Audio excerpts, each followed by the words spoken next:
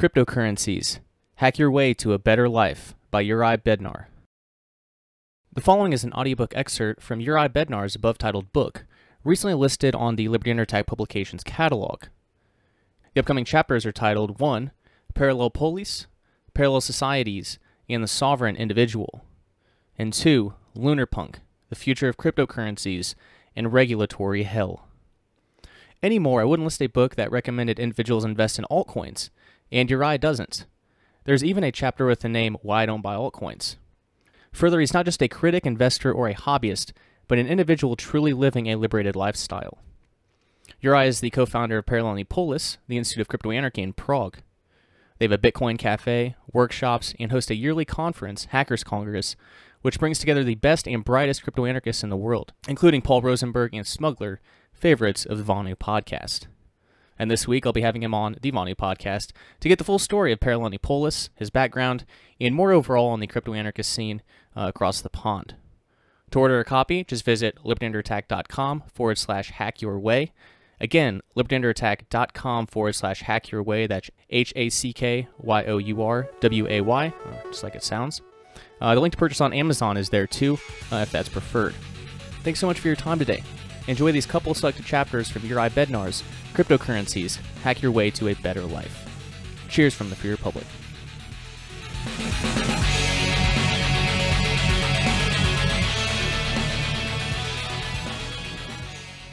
Parallel Polis, Parallel Societies and the Sovereign Individual. I mention parallel societies, parallel economies, and occasionally a space called Parallel Polis, Paralelna Polis in Slovak, Paralelni Polis in Czech, several times in the book. It's time to explain what I mean by that and what it's good for. The socio-political concept of a parallel polis was created by the Czech dissident and political philosopher Václav Benda in the context of the Charter 77 movement during the times of totalitarian communist Czechoslovakia. Benda noted the organic emergence of a new social structure, which started appearing in artistic and intellectual circles, as a tool for breaking free from the totalitarian communist regime, especially in response to the rejection of Charter 77 by the state authorities. People who live in a totalitarian society have several options. The first, which most people choose, is to submit and play by the rules, at least to the extent that people are threatened with repression. This is the path that the majority of the population will choose until there is hope for change. Attempting to change the system is another option and can take different forms, either asking the totalitarian rulers for internal reform, Charter 77, or, on the other hand, revolution. We often see that totalitarian societies end in revolution, but this is usually already the last step towards the collapse of the old totalitarian regime. And it was Václav Benda, one of many, who realized that a possible reaction to totalitarianism was to create a free society, quietly, so that totalitarianism would not see it and could not persecute its members. In these parallel societies, people regain pieces of lost freedom. The parallel polis as a concept is related to many other concepts. In the internet space, the parallel polis is crypto-anarchy. Interpersonal relationships hidden behind anonymity, encryption, cryptocurrencies and the like. This is the modern version of parallel polis, made possible by the internet and modern communication and encryption technologies. It is an environment in which people can trade with each other, exchange information freely, create freely, and so on. The question of obeying the law in this environment is meaningless because nobody knows what laws they should obey. In an anonymous chat room, nobody knows whether they are talking to a Chinese, a Turk or a Nigerian. This has led such secret internet societies to different solutions to the problems of fraud, fairness and trust. In an anonymous chat room, you could be talking to an FBI agent, FSB or a common fraudster. And that is why reputation systems, prepayment of fines, escrow services and other ways of operating in anonymous societies started to emerge. While crypto-anarchy is an environment that is an implementation of the idea of a parallel polis, it was far from the first. Secret parallel societies existed long before the invention of asymmetric cryptography and long before Václav Benda. There are countless examples. The Chinese tongs, for example, are interesting and still exist in some form today. They originated in the first half of the 17th century as parallel secret societies. The members gradually abandoned traditional financial structures and began to look after each other's loans, social support and so on. Their aim was to create a parallel social structure, protected from the ruling class. Today's tongs can be found in every Chinatown. Other ethnic communities, such as the Vietnamese or Arabs, have similar organizations. Within these communities they facilitate internal trade, information exchange, justice and so on. Parallel Polis, in Czech Paralelni Polis, as an organization was created with my help as a project of the Stohoven Art Collective in Prague. It draws on the ideas of Juraj Bednar, the ideas of crypto-anarchy and the way of achieving freedom within the borders of a less free organization called the state. Due to the fact that we live in a relatively free society, it is not a secret society. You can find it on Google Maps, and you are free to walk in and visit it whenever it is open. Our goal is to connect people and introduce them to encryption technologies, parallel financial systems, and many other options to increase their personal freedom. Since we don't have to do anything illegal, just promote parallel solutions, we can be relatively open. But that doesn't mean a parallel polis is an organization for everyone. Only people who share our values, are sympathetic to us, and are an asset to existing community members will get into the internal community. In this way, Parallel Polis meets the needs of the community, society and mutual support. As individualistic as crypto-libertarians seem, they too need interactions with people who share similar values. Since the opening of the Prague Polis we have gone through many challenges. The milestone for me was the opening of the Parallel Polis in Bratislava, and its later closure in connection with the COVID crisis, and kicking off this idea in other cities, where it is being thought about or already implemented. Polis are springing up and disappearing in various places: Vienna, Košice, Brno, Barcelona. A relatively closed community of people who have something in common can greatly increase their freedom, and, if that is an important value to them, they can find fulfillment. Critics of Parallel Polis often say that the fact that we can do Parallel Polis openly in city centers is because we already live in a free society. This is true, of course, but only up to the point where we realize that parallel societies adapt their form and interactions with the wider society to the actual situation. The first tongs were very closed groups of people. You don't get into the Chinese or Vietnamese community as an outsider, however much you can share their other values. You couldn't Google crypto-anarchist black markets. The level of freedom in the majority society thus determines how open the parallel society is to interaction with the outside. Today's tongs in the US take the form of a designated building in the heart of Chinatown. They are places where you can get legal advice on immigration, you can get hold of anything you can get hold of in China, you can get in touch with anyone you need to. The Parallel Polis during the period of Czechoslovak descent under the totalitarian regime was also not a nice marked building in Prague's hip Hlesovice district. It was underground bands that were performing secretly, flats where in the evenings they discussed how things were in the West, and what was new, uncensored information flow. They were places where samizdat were distributed and the black trade flourished. The Parallel Polis in whatever form is not defined by its openness, it just adapts to what it can afford. The contemporary Czech and Slovak polis or the Parallel Polis in the form of tongs in the centers of Chinatowns are indeed relatively open. But that does not mean that it is a public marketplace where you step in and are automatically part of the community. What does this have to do with cryptocurrencies? Parallel Polis in Prague was the first place in the world where we decided to try to build such an organization purely on Bitcoin. If cryptocurrencies are the future and the basis of a parallel economy, a self-defense against state financial censorship, asset confiscation and arbitrary currency devaluation, can a truly functional society be built on top of it? The whole place was accepting only Bitcoin. We later added Litecoin, and internally operating on cryptocurrencies only. How can an organization of that size do economic calculation in an environment of volatility and uncertainty? In the Bitcoin Strategies chapter, you learned many of the tricks we learned and discovered at Polis.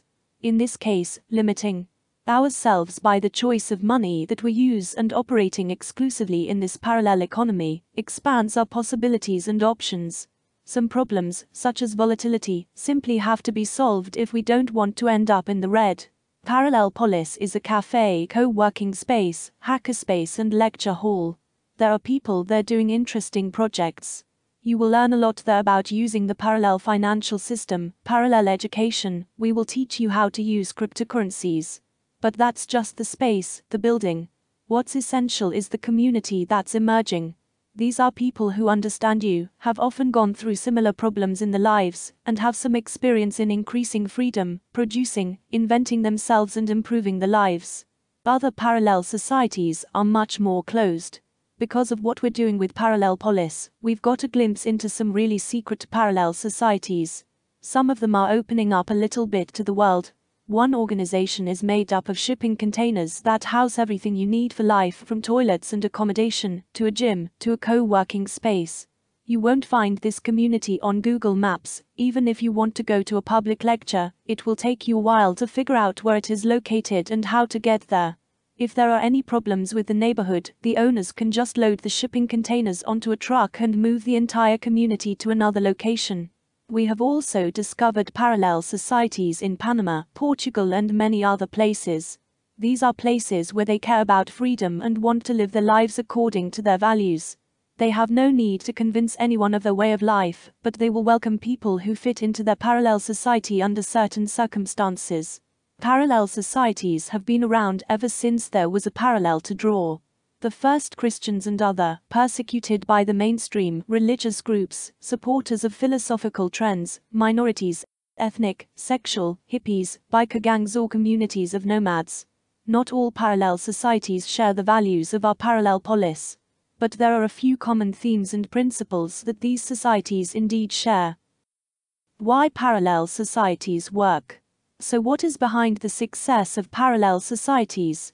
How can there be a society that is freer than its surroundings, which have to obey more regulations and rules, whether legal or otherwise unwritten? As I'm most familiar with the parallel polis in Bratislava and Prague, this view will be through those spaces, but the principles are very much shared with other parallel societies. Entry costs and filters. If you walked into the Parallel Polis space in Bratislava, when it was still operating in the original building on Komenarska Street, as an outsider, you would feel a bit strange and unsafe.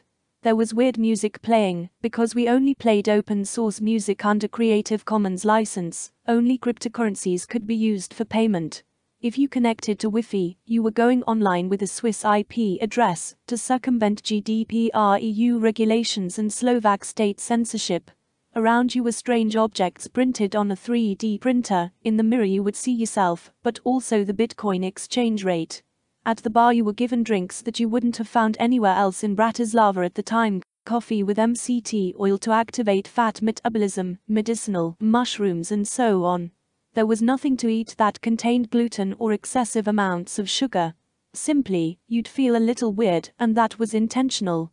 A lot of our friends have given us recommendations in good faith. Start accepting payment cards, sell baguettes, have cheap beer on tap. You'll get a lot more customers.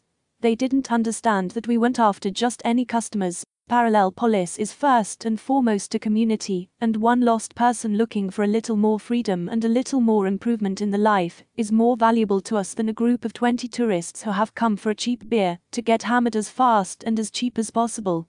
Parallel Polis is a not-for-profit organization, and the entry filter is an important thing for us, more important than if we were running a commercial cafe full of people. So the entry filter is mainly about whether one has an open mind. Those who don't have an open mind go to the next place for a grilled cheese and a beer. Those who overcome that uncertainty and are willing to invest some time and mental energy into understanding what our parallel polis is all about are the ones we find most interesting. Most parallel societies need some upfront investment. It doesn't have to be monetary, but a parallel society is never open to everyone and free. If it were, there would be no difference between a parallel society and a majority, mainstream society. Entry filters can be much more challenging than one might think, and most parallel societies use them to limit the entry of outside intruders. One well-known parallel society is the Mafia, and it requires a proof of committing some fairly serious crime, often even murder, to be able to enter. The reason for this is that no state agent who does not want to become a criminal will pass through such a filter. Of course, this is not the type of filter that we would approve of. Any murder is a terrible crime that must be punished, and, especially if it is in our power, prevented. I only write this so that you understand the range of input filters that exist. Some relatively closed societies, such as country clubs for high society, simply require payment of a relatively high annual fee. This ensures that neither the pickpocket nor the common crook gets in, but only people who have already made something of themselves. Most parallel societies have a mechanism by which the community recruits people into its midst.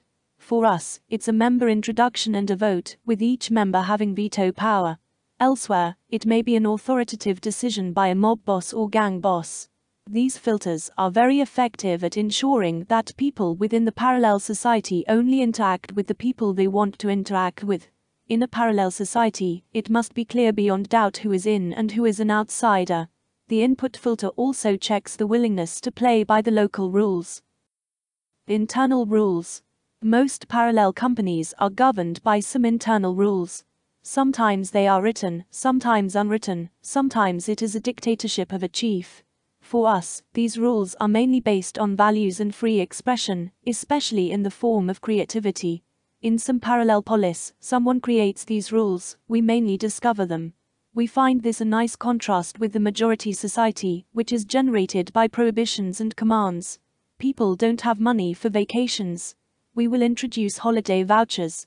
We don't like some of the non-environmentally friendly solutions. We ban them. Do we need a new road? We build it. This in most cases means we contract our friends at a construction company to build it and get a nice kickback. Everyone pays for it. Our internal rules are only there to maximize positive creative interactions. We create a free and inspiring environment. This often sounds like an empty phrase, but after working in corporations, most of us need to learn this. Instead of saying no or yes, but I'm learning to say yes, and I replace you've come up with a new project, but I don't like how you're presenting it with you've come up with a new project, and I've thought of a better way to present it to the public, come and see. Reducing internal transaction costs. If all goes well, parallel polis are made up of people with shared values, who follow the mutually agreed on rules, and really want to be in that group of people, because they were willing to invest the energy into becoming part of that social unit. If that succeeds, we have an amazing source of human creativity and cooperation. First of all, just being part of a parallel society adds a very good foundation to a person's reputation. This book was created by cooperation of many members of parallel polis. I've known for a long time what they can do because I work with them, interact with them and know them well, so I don't have to reinvent the wheel. The business part of the deal in both cases took about half a minute. I don't have to worry about them not doing the job well, they don't have to worry about me not paying them. And we haven't signed any contract, not even everyone in the community knows about our agreement.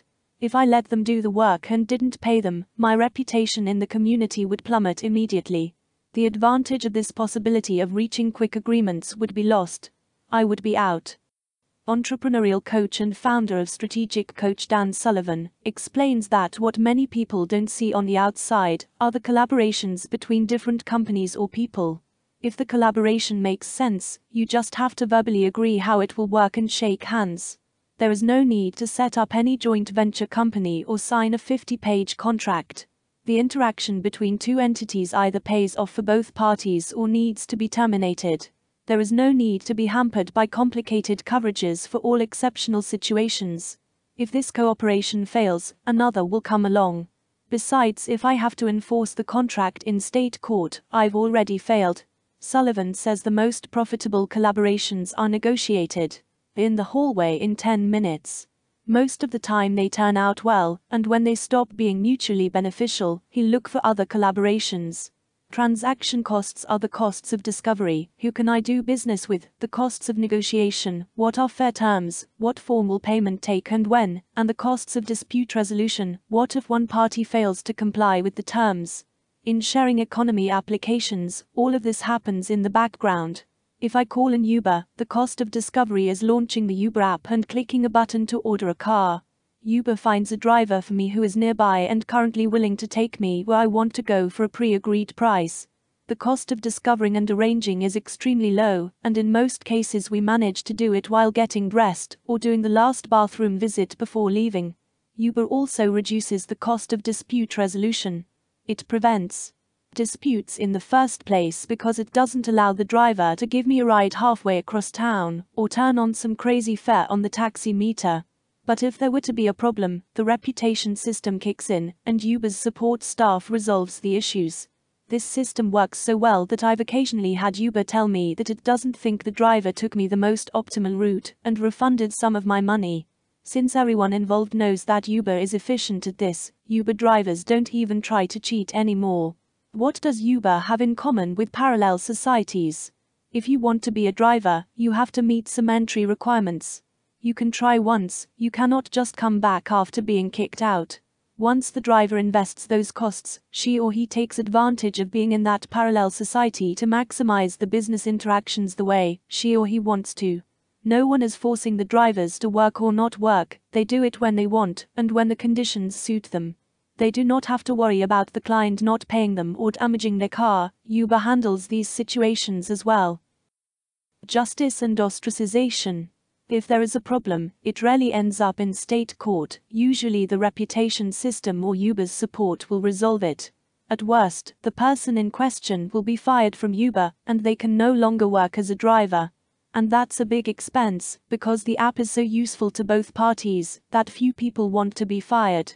It is similar with parallel societies. I have invested energy in creating or joining a parallel society. I enjoy being able to discover new people with whom I can do everything from going to the sauna together to setting up a business abroad. I have relative confidence that I won't get scammed because they have invested those costs as well, and it's much better for them to be in a parallel society than out of it, otherwise they don't save the transaction costs and don't have a sense of positive community interaction. At the same time, these interactions are freer than those in mainstream society. Chinese tongs do not address whether a local restaurant has a stamp of approval from a government organization or whether a tong member is in the country on a legal visa. Tongs provide members with facilities and a freer environment, even though they themselves also have some rules. Every Chinese knows that it is better to be in than out, and they are willing to undergo some entry costs to be in. If two members of a tong have a dispute, there is no need to wait for the slow and inefficient state court. They will resolve the dispute within the community. No one will go to jail, but at the same time no one can be left with the feeling of injustice that has not been handled, and both parties being happy members of the tong. The dispute either has to be solved or someone is kicked out of the community. Like the tong, Parallel Polis is not located between four walls and a roof. It is not made up of a bar and furniture inside and benches on the patio. It's a community of people working together to create and generate a freer society for themselves, where people who care about freedom can be themselves and let their creativity and productivity float free. The Parallel Polis as a generator of freedom. How did Vaclav Bender imagine a parallel polis during the period of Czechoslovak descent? He created a concept of a space in which human rights and freedoms were to be respected, even though the state tended to restrict them. They created a second culture in the form of illegal concerts, samizdat tapes, or banned books, theater plays, and so on. Parallel culture outside the state is also important in our contemporary parallel polis, where we are trying to discover artists who operate outside the state system. We believe that only independent culture can be truly free. If the projects that have the possibility to be promoted have the characteristic that their funding is approved by an arts support commission, isn't such a commission a co-author of the work? Or a censor? Isn't there self-censorship going on? Artists making art so that it has a chance to pass the commission's selection. Parallel schooling in Bender's vision ensured the transmission of education beyond what the state provided in official schools, residential seminaries and various educational societies and academies, parallel information systems, samizdats and unofficial journals, and a parallel economy, i.e. a black market, the unregulated sale of everything people needed. In the current parallel polis, you can buy your first cryptocurrencies upon entering. If you don't know how to do it, someone will help you out. You just need to have an open mind, some cash, the crypto ATM doesn't take cards, and possibly a mobile phone on you. Then you can sit down, if you came alone, to chat with someone in the cafe, have a coffee or buy a hacker drinks or snacks. If you're up for a longer stay or repeated visits, you can join a co-working space where you can work at a computer, record a podcast in the podcasting studio, etc. If you've already made some social connections, you can consult with people who might have something interesting to say about things you're dealing with in your life and work. One could even say that the real and most important parallel policies today is not the dissident world, but the world of the mindset and private interests of the whole of society, which, although with one hand it gives the totalitarian power what it unconditionally demands of it, on the other hand at the same time does everything it wants to do, and which has nothing to do with the will of this power. Juraj Bednar. Importantly, parallel societies rarely come into direct conflict with state power. The members do whatever the state immediately requires of them under the threat of a significant risk of persecution. On the other hand, they try to organize themselves on the basis of their own rules, to explore new possibilities for organizing society. Thus, in most parallel societies, you won't find a meth lab or stolen cars, but rather people saving in Bitcoin, a private wellness center, or an educational organization that operates outside of the usual mainstream groupings. The parallel polis is a positive expression of the freedom that is based on creativity and production, the positive use of creative freedom to create a better world, here and now. Sovereign individual. We have moved from individual need for freedom to parallel societies that make certain aspects of freedom more widespread. Can we take anything back from these parallel societies to the theme of individual freedom? In the 1997 book The Sovereign Individual, Mastering the Transition to the Information Age by William Rees-Mogg and James Dale Davidson, you could read that with the emergence of electronic money, which the authors anticipated and only came in 2008 to 2009 with the invention of Bitcoin and the spread of the internet, there would be a rediscovery of a freer society. Why was electronic money, now known as cryptocurrencies, key in this? Because the power to control financial flows is one of the primary ways to enforce laws, even outside the jurisdiction of a given state. People calculate that if they can do things over the internet, they will radically improve their quality of life, after moving to a country with lower taxes, lower cost of living, and switching to hard money. In 1997, the authors of Sovereign Individual calculated that if you stop a random person on the street in New York or Toronto, you can ask them if they would be willing to move to a tropical tax haven, Bermuda, if it would make them $55 million. And that question was rightly asked, because that was the average lifetime savings of any average person living in these cities who would reinvest that money instead of paying taxes. In the meantime, the markets have changed a bit, we have no safe yield, and we are speculating on the future prices of cryptocurrencies, stocks, or other investment assets. But the fact remains that the tax burden is indeed extreme, and many people save a lot of money by moving to a tax haven. However, the conditions are that your income does not fall, i.e. you can work for similar paying customers or employers, as in the original tax hell you are escaping from, and that you can accept money from them. The first condition is met by the internet and most of the work that people do over the internet. Digital nomads who program, do marketing, consulting, trade or other activities that can be done over the internet, can sit in Bali and earn German wages. In addition to regular digital nomads who operate in freelancer mode, there is also the possibility of decentralized autonomous organizations that operate in the cloud, outside of standard jurisdictions. The COVID crisis has taught us that there is a lot more that can be done from home more remotely than we thought. Even some medical diagnostics, prescribing medicines or teaching in person, from primary schools to universities. But that doesn't mean just swapping the office chair for a couch and colleagues' bodies for a screen and webcam. Often what we do needs to be reinvented and organized a little differently. The second condition is to be able to receive money regardless of where we receive it from and where we are. This is possible thanks to cryptocurrencies. However, many of you will say that it is not a problem to receive money by international money wire. It really is, and the more you do it, the more you understand how cryptocurrencies help. First of all, it's not exactly easy to open bank accounts in foreign countries these days. And explain to your customer that they have to send you money to Panama or the Cayman Islands, their tax auditor or banker won't be very happy. But sending money in Bitcoin is no problem. States have relied on the payment network to enforce tax collection. They can't force all countries to form a tax cartel and raise taxes, and it's not because for the lack of trying. For many countries with territorial taxation such as Paraguay, Uruguay, Panama or Dubai, the influx of immigrants fleeing tax hells is a source of revenue. Immigrants bring capital from another country and spend it in the country where they move to.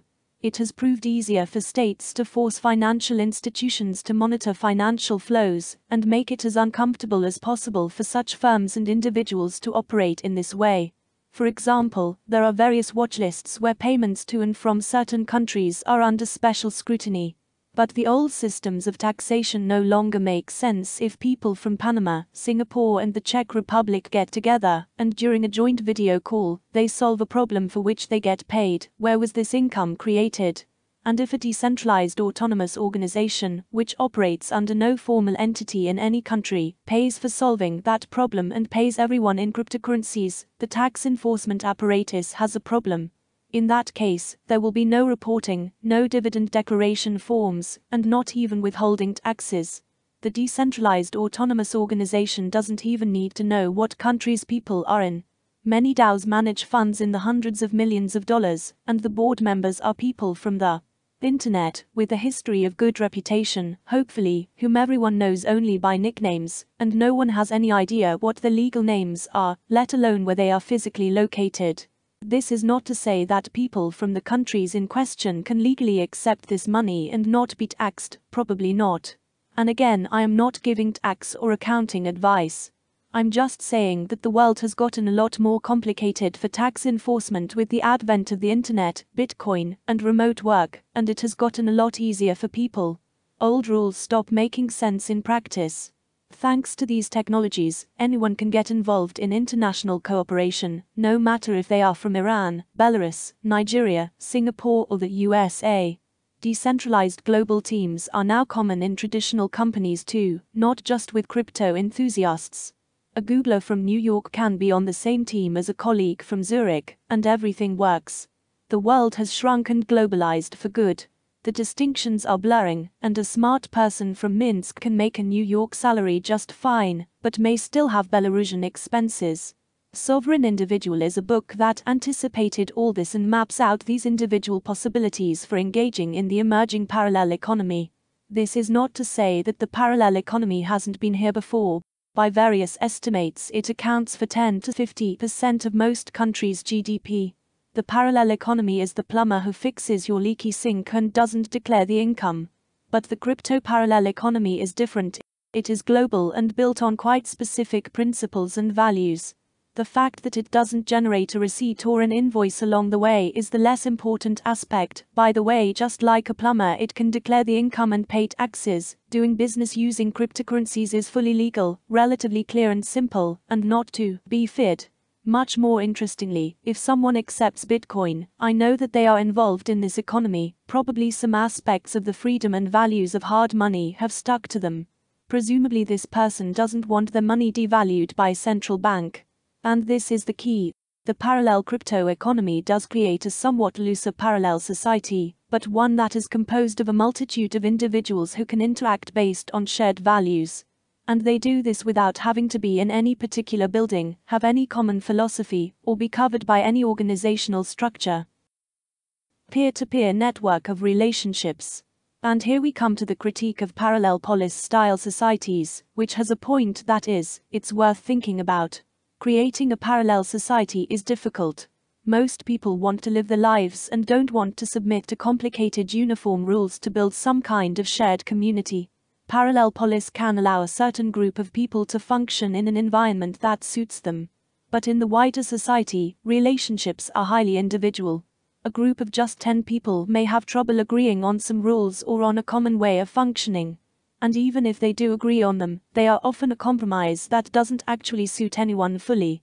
In wider society, contractual relations are a subject of constant negotiation and discovery. That is why I am not a fan of standardized employment relationships, nor, for example, of standardized marital relationships. The framework into which society tries to pigeonhole complex interpersonal relationships may suit the majority, but it suits almost no one completely. Someone is on an intermittent fasting diet and doesn't want to take a lunch break, preferring to take a walk or do something else entirely. Or they might rather go home early. Someone would prefer not to work on Wednesdays. I recommend replacing Wednesday with a full-day date with a partner. Someone would prefer to work in the evening and can't handle getting up at 9, according to the employer's wishes. Someone wants to earn extra money on public holidays, but the state forbids it. Someone wants to be rewarded for performance by delivering or driving for sharing economy platforms. For example, someone wants 40 days of vacation, someone wants to work only half of the year, and someone wants to pay off a loan quickly and wants to work 7 days a week. All of these individual preferences are up to individual agreement, and a society, even a parallel one, can't avoid some pigeonholing. A complex negotiation that maximizes the satisfaction of all parties involved wants a standardized rule to check out. What if I don't want any social insurance or a retirement fund, and I want to save for retirement myself? What if I want to buy commercial health insurance from a foreign company? However, if we look at ideas of individualism, sovereignty, and the new ways of working, we have opportunities to explore, and we can individualize all of these relationships to suit all parties. The shorthand of uniform social rules gives us a lot, but it also takes a lot away. It is digital nomads, remote working, cryptocurrencies and new forms of collaboration without national borders that allow us to discover new ways of functioning and individualize our lives. As a result, we can try what works for us, choose the environments in which we function, and interact professionally with people with whom we complement each other. We benefit from our unique abilities. If we also switch our jobs into peer-to-peer mode, cryptocurrencies literally encourage this. We can work together on larger projects, but without giving up our own individuality, without giving up ourselves. Is it for everyone? The way I operate in life is certainly not for everyone. But that's the benefit of opening up the possibilities. Cryptocurrencies add options to our lives. Moving halfway across the world to another country, using private money, private healthcare, or doing business internationally, is a scary thought for many people. But the added possibilities give us the level of security and familiarity that we want. Understanding that we have new options doesn't necessarily mean quitting our jobs and working for decentralized autonomous organizations right away. Still, it's nice to perceive that employment is not the only option. Knowing about other options even adds an additional safety net. If we know how decentralized autonomous organizations work, we still have a backup plan. We can apply to work for the DAO in case something happens to our current job. For example, if we work for an employer, it may happen that, for example, due to regulations, the whole industry in which our employer does business becomes unprofitable in the country where we live. We will simply never find a job in that industry in that country again. In such a case, it is good to know that we have the possibility of working with a decentralized autonomous organization without having to physically move. This example happens often specifically with cryptocurrencies. The overregulated environment drives companies to less regulated countries, but that doesn't mean that a programmer for a foreign company can't work from an overregulated European Union country. People often tell me that not everyone can work in the mode that suits me. Not everyone can and wants to take advantage of global opportunism. There are some people who want to have a contract job, a 9-to-5 job, and an insurance card, and anything else that does not fit in these boxes induces long-lasting chronic stress in them. That's true, but on the other hand, my way of life doesn't negate the traditional and conventional. Anyone who wants to can feel free to work as they have been, in a standard job, physically at an office building, 9-to-5. My way and opening up to it only adds possibilities, but it doesn't deprive you of anything. The traditional objection: talk to a worker at a car manufacturing plant to see if his problems are solved by your parallel polis, runs up against a misunderstanding of parallel societies. Just as each person likes different music, different movies, different money, and enjoys different food, the solution to the problems we solve in society is dependent on individual preferences. In some parallel societies there are people who don't click with each other, so some of them start their own parallel society. So one can choose in which society or societies one participates. People can cherry-pick, walk on the state-built city sidewalks, use state-built roads and yet use non-state money. Use state social insurance, but generate their own electricity off the grid from renewable sources. So no one philosophy solves all the people's problems. But each person can choose how they solve their problems, and with whom they want to maintain interpersonal and business relationships. And there is another connection with cryptocurrencies. These are also just another option. If you're stressed about volatility, you don't trust them, you don't understand how they can work, there's nothing stopping you from using gold or even government fiat money. Cryptocurrencies are just another option. But even if you don't trust them enough to go all in, they can still serve as a convenient backup in case something happens to the traditional financial system. To the extent that overexposure doesn't cause you stress, but at least enough so that in the unlikely but possible event of a traditional financial system meltdown, you'll be able to get back on your feet and keep functioning. Just as I don't think I should convince people to operate in a parallel society, peer-to-peer relationships, or outside of employment, I don't require people to adopt cryptocurrencies en masse. This is where I differ from many Bitcoin maximalists. I think hyperbitcoinization, where Bitcoin becomes the reserve or even the only currency, is highly unlikely. And most importantly, it is not a measure of success. In late 2019, just before the pandemic, enthusiasts in suits and ties started running around cryptocurrency conferences again. They built their hodling philosophy on the belief that big institutional investors would come after them, and they would start selling their bitcoins for fiat, at several hundred times returns. Every pension fund should have exposure to cryptocurrencies, officials of various countries should approve ETF funds, so that anyone with an account with a broker will be able to buy Bitcoin in the form of bank coin. And then the big companies will follow suit. Some ETFs have actually appeared on the markets, and some companies have actually bought Bitcoin. But during the pandemic, that narrative has died down. And I'm glad. Because Bitcoin is successful even if institutions don't buy it, if there are no Bitcoin ETFs, and people in suits and ties would rather buy something else than Bitcoin. For me, Bitcoin will be successful when it forms the basis of a peer-to-peer economy, when it enables what the authors of Sovereign Individual described, when it drives not all transactions, but only part of the parallel economy, and when all users will share at least some core values with me. That will be a much nicer Bitcoin than the one that will be held on the balance sheet of the Bangladesh Central Bank, the New York State Teachers Pension Fund, and, in the form of a bank coin ETF, by the members of the golf club in Asuncion. I'd like Bitcoin to remain ever so slightly parallel and ever so slightly punk. Cryptocurrencies. Hack Your Way to a Better Life by Juraj Bednar. Recently listed on the Liberty Under Attack Publications catalog. To order a copy, just visit libertyunderattack.com/hackyourway. Again, libertyunderattack.com/hackyourway. The link to purchase on Amazon is there too, if that's preferred. Cheers from the Free Republic.